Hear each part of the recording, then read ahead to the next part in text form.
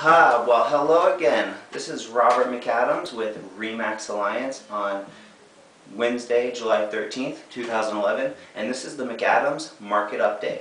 A lot of people have been asking me lately, how's the market? Well, you know what? That really depends. Depends on if you're a buyer, a seller, or an investor, or even a renter. Right now I'm going to focus on buyers. It's an amazing time to buy, and I'm going to talk a little bit about the market segment in Branford, Connecticut. Single family homes between the price ranges of $100,000 and $250,000.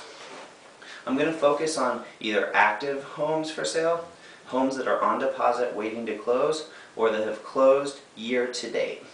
There are 44 homes that fit that search criteria. We have 19 active homes under $250,000 in Branford right now, and there are some amazing deals for first-time home buyers or people trying to downsize.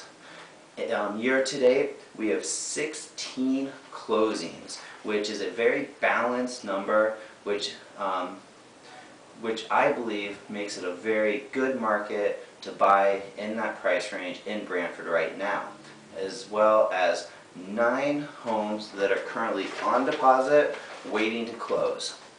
That is a quick rundown of the Branford single-family real estate market between the price range of $100,000 and $250,000.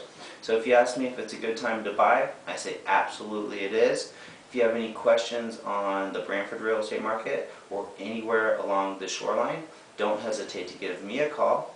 My cell phone is 203-980-2068. I will look forward to talking to you soon. This is the McAdams Market Update. I'll see you very soon. Have a wonderful day.